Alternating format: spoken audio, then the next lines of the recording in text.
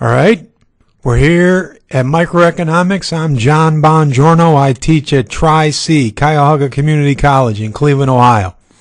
And we're here to discuss the types of taxes, the difference between progressive, regressive, and flat taxes.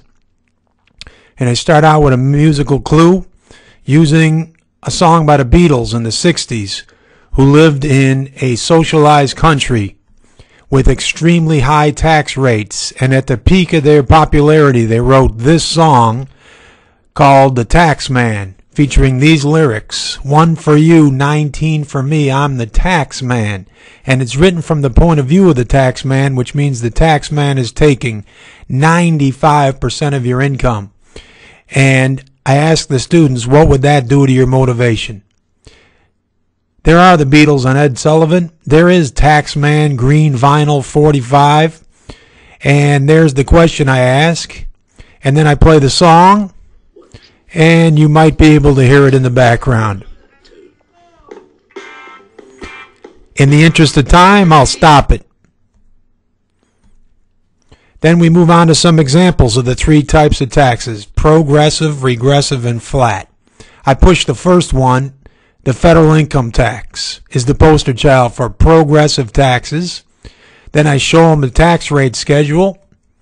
And I basically say, if you see a tax rate schedule with multiple levels, multiple brackets, multiple steps, where you see this phenomena at high income, you pay higher rates.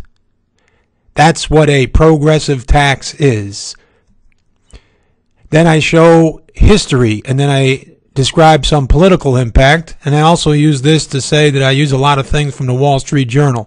But there is a graph over time of the highest and lowest federal income tax bracket, and I have the presidents that were in office at the time appear approximately at their time in office. And I discuss some of the political implications of the tax rates that they had something to do with.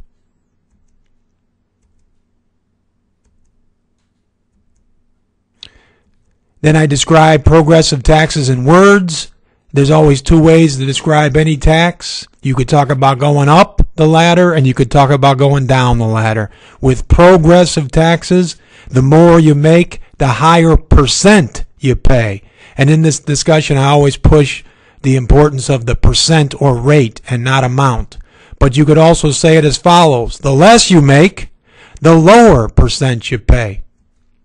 Then we move on to regressive taxes, like the sales tax. Regressive taxes are the opposite of progressive, and that can be described in two ways.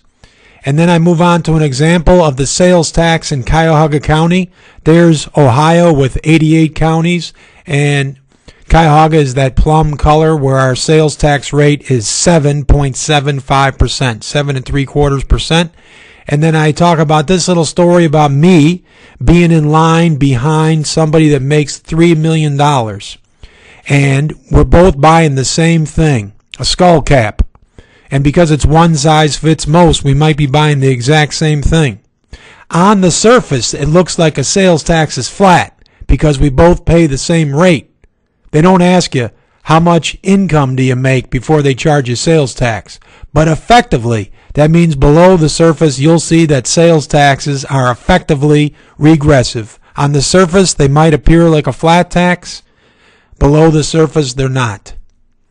Flat taxes are also known as proportional, and a city income tax is a good example of such. With flat taxes, all taxpayers pay the same rate, but they pay different amounts.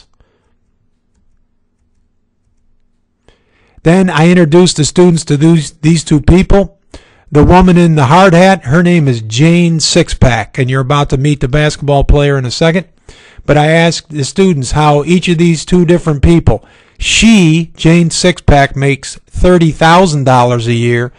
The basketball player makes $3 million a year. What would be their attitude toward these different types of taxes?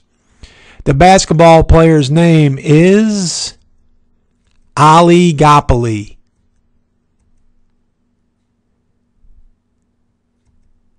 There's his 360 maneuver. And then I use some mathematical examples to support these statements. There's Jane making $30,000. There's Ali making $3 million. These are their federal income tax liabilities based on 2011 rates. He pays a much greater amount of tax. He pays a greater rate of tax. The federal income tax is progressive. The more you make, the greater rate you pay. That's progressive taxes. Then I move on to why sales taxes are regressive. They're effectively regressive. That means below the surface because she makes $30,000 and spends it all. Half of that I assume is on taxable purchases.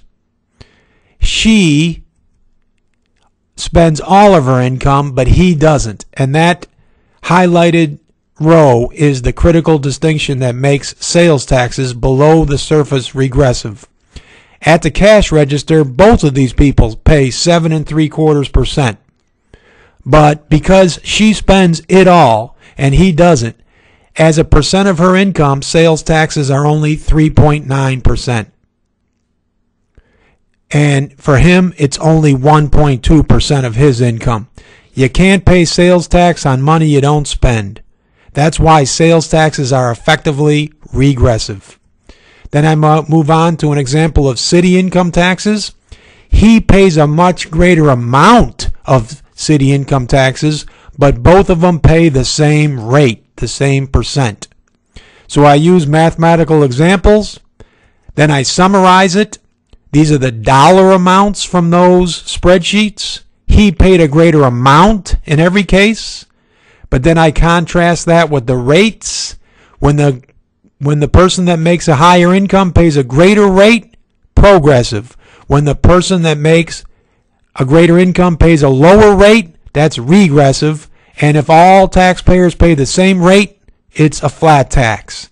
Sales taxes below the surface, their true impact is regressive because Ali, who makes more money, pays a smaller percent of his income in sales taxes.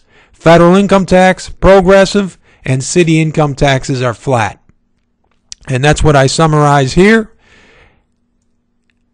There's putting it into words. We've applied this to our two taxpayers, a high income taxpayer, oligopoly, and Jane Sixpack. And then I caution the students that what I left out here is also critical. I did not address the favorable tax rates that apply to dividends and long-term capital gains. But in a short presentation, many assumptions and shortcuts need to be made.